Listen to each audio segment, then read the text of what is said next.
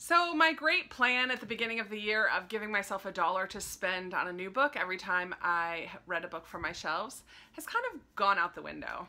I have lost the motivation to keep track, and I have a massive haul for you today. Hi friends, I'm Krista, you're watching Books and Jams. Thanks for stopping by my channel.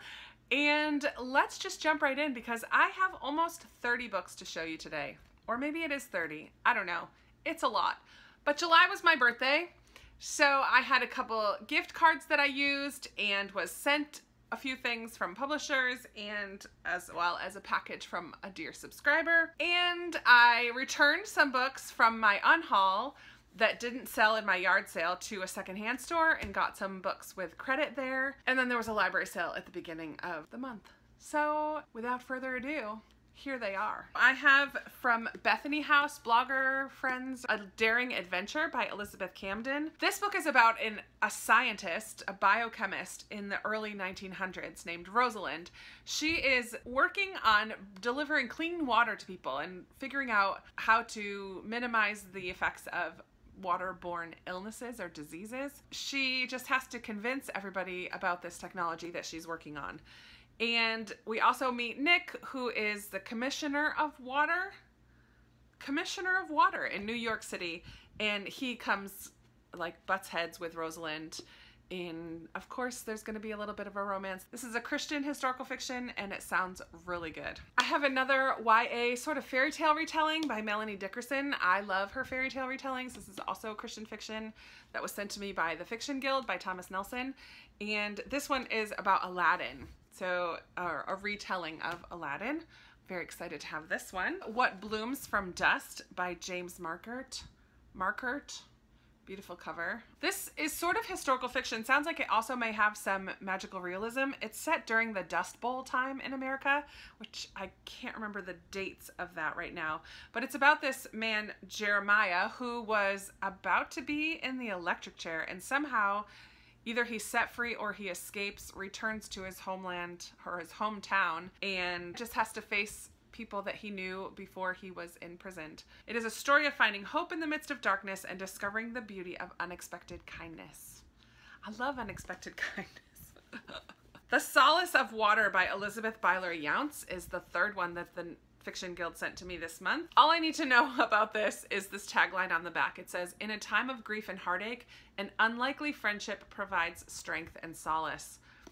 I really love books that deal with grief in some way and also friendship. Those are definitely two buzzwords of themes in books that I really love to read about. So I'm excited to look more into this one. With a gift card that I received for my birthday, I actually went to Barnes & Noble and paid full price. Well, I didn't pay because it was a gift card, but I got 2 books at full price, which is so rare in my world. But I had just listened to The Road Back to You by Ian Morgan Cron on audiobook through Hoopla, through my library. And it's definitely a book that I would like to refer back to or read through bits and pieces again. I think this book is a wonderful introduction to the Enneagram. It's sort of a personality framework, but it's so much deeper than that. And this book really gives a wonderful overview of each of the 9 numbers. If the Enneagram is something you've kind of heard about and you're interested in learning more about, this one is definitely a good place to start, I would say. And then I also picked up another Enneagram book, The Sacred Enneagram, Finding Your Unique Path to Spiritual Growth by Christopher L. Hertz. This is just another look at the Enneagram from a faith-based perspective that I'm really looking forward to reading. Since we're on birthday stuff, I ordered a little birthday present for myself from the Book Depository. I remember what 2 of them are, but the third one I can't remember, so I'm kind of excited to open these. I was waiting to do my July haul until these arrived, because you know, sometimes Book Depository takes a little while. Oh good, this is the one I couldn't remember. I got The Story Girl by L.M. Montgomery. Eventually I would like to get all of the Anne in these editions. I will always keep the mass market paperback copies that I have because those are the ones I first read when I first got them, but I love this. These editions are published by Tundra and I really love how beautiful they are. I had never heard of The Story Girl. Anne of Green Gables is one of my favorite books of ever. From my childhood, and I've reread it a couple different times and I absolutely love it. And recently I also read The Blue Castle by Ella Montgomery. I also am very interested in the Emily books, but I don't own them yet.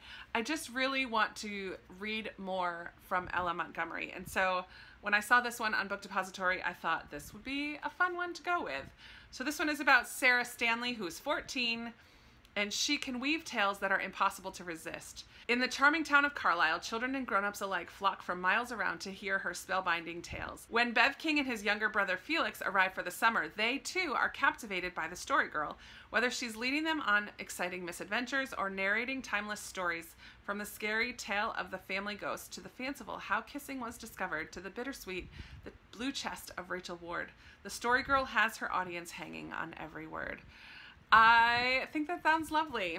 Anne was a very imaginative person as well, so this Sarah Stanley sounds like she is going to have some of that wonderful Anne imagination. Sort of sounds like it's going to kind of be like short stories. We shall see, but I'm really excited to have more Ella Montgomery in my life. All right, the next two, I know what they are, and they complete a series that I have been collecting.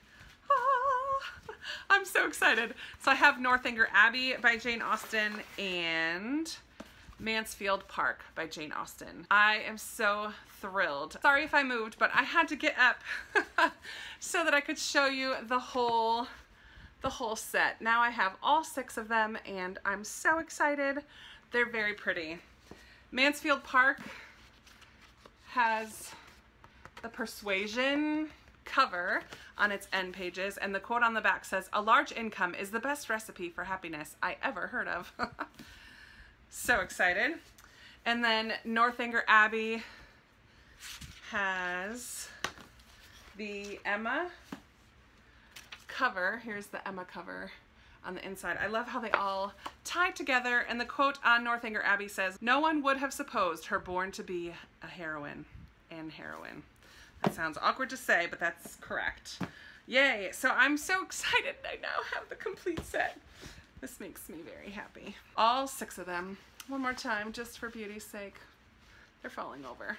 Goodness gracious. Okay, moving on. A lovely subscriber sent me a little gift for my birthday. She made these beautiful, like, braided ribbon bookmarks. She sent me 3 of them. I think they're gorgeous, and I really love them. They're flat, which is nice, so they will lie nicely in books. I'm so excited. And she also, this was a surprise because I knew she was sending me a card, but she sent this book. This is one of my favorite little golden books from when I was a child. I just love it. The monster at the end of the book, starring lovable furry old Grover. Hello everybody. And Grover kind of speaks to the reader. I always thought it was such a fun book, like here at in the cover page. Well, this is a very dull page. What is on the next page? And each time, oh, I just noticed there's another bookmark. A person's a person, no matter how small, from Horton Hears a Who. Ah, what a surprise. I love those little magnet bookmarks. What did that say? On the first page, what did that say? Did they say there will be a monster at the end of this book? It did? Oh, I am so scared of monsters. So throughout the book, Grover tries to convince you not to turn another page. It's a very cute story.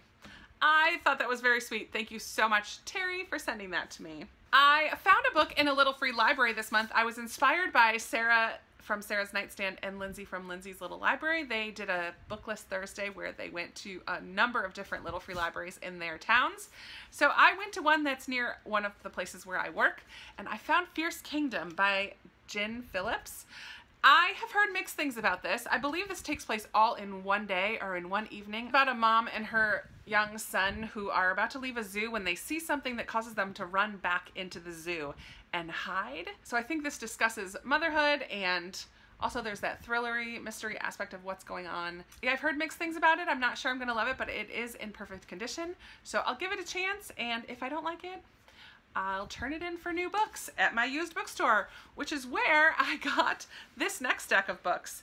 And the good thing about this pile is that I've read 3 of these 6 books, and I didn't pay anything for them because I traded in books that I was unhauling. One of my favorite books from last year is Before We Were Yours by Lisa Wingate. I had listened to this through my library on Hoopla. Absolutely loved it, and so I was thrilled when I found this like beautiful condition copy of it. During middle grade March, I read The Penderwicks by Jean Birdsall, and I had borrowed it from the library and think it's a very cute story. In the midst of all the amazing books that I read in the month of March, I feel like this kind of got lost in the mix a little bit, but I did really enjoy it and would be very interested in reading the others in this series. I picked up a Newbery book that I wanted to read during middle grade March and I didn't get around to, Walk Two Moons by Sharon Creech. I've heard wonderful things about this one. I grabbed a paperback copy of Beartown because I prefer paperbacks. I do have a hard copy of this. At some point very soon, I'm going to be doing a giveaway on Instagram because I recently hit 1,000 followers on there. So soon I'll be doing a giveaway. I will just include the hard copy of Beartown in my giveaway on Instagram. I love Susan Meisner. I've read The Shape of Mercy by her. I also have a couple others of hers, and now I have A Bridge Across the Ocean. This is set in 1946, so just after World War II. And it's about a German ballerina who joins a ship of war brides going to America to be reunited with their American soldier husbands. So it sounds sort of like Ship of Brides by Jojo Moyes, which happens from Australia to England. So this one happens from England to America. Kind of interesting. I loved Ship of Brides. I'm sure I will enjoy this one. And then I also have already read The Rose Garden by Susanna Kearsley. I had borrowed that from the library as well, so I'm very excited to have a copy of this for myself. I love Susanna Kearsley. She writes historical fiction with often a little bit of, what would you call it, magical realism or paranormal in a sense. Two timelines, romance. I love it. So I really did enjoy this one very much, and I'm excited to own it. The next stack are ones that I did purchase at the library book sale. I believe these were about 50 cents a piece, except for the one hardcover, which was $2. So I didn't spend too much money on these either, and most of them I don't know very much about. I'm running a little bit late, so I need to go through these pretty quickly. Pachinko by Min Jin Lee, I believe is a historical fiction set in Japan. Kind of a family saga as well. Just about 6 months ago or so, a lot of people were talking about this book, so I was thrilled when I found it for just 50 cents. I picked up quite a few Christian fiction. So I have Love Finds You in Camelot, Tennessee. These are good, like palate cleanser, Christian romance. Like Flowers in Bloom by Siri Mitchell. Love Comes Calling by Siri Mitchell. That's it for the Christian fiction. I picked up Ostensibly Ordinary, which is another Austen-inspired book. I didn't need to know much more about it. I just don't have this one yet. I found The Darkest Minds by Alexandra Bracken. I know this was just recently made into a movie, Netflix or something. So before I see that, I wanted to give it a read. This is a YA dystopian, I believe. Honestly, I don't know. I liked this copy of The Adventures of Sherlock Holmes by Arthur Conan Doyle. I have two books here by Elizabeth Strout. I read Olive Kitteridge by her, and while I loved her writing, I thought her writing was beautiful and so intricate and well done, I was just depressed by Olive Kitteridge. I found it to be so sad. So I'm hoping these are not quite as sad, but I picked up My Name is Lucy Barton and Abide With Me. So I don't know anything really about those, but for $1 for both of them, I thought I would give it a try.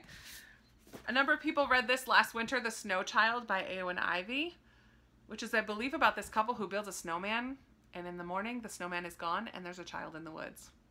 Dun, dun, dun. I'm not sure about this one, if I'm going to like it or not. I've gone back and forth so many times, but I picked up Lincoln in the Bardo by George Saunders.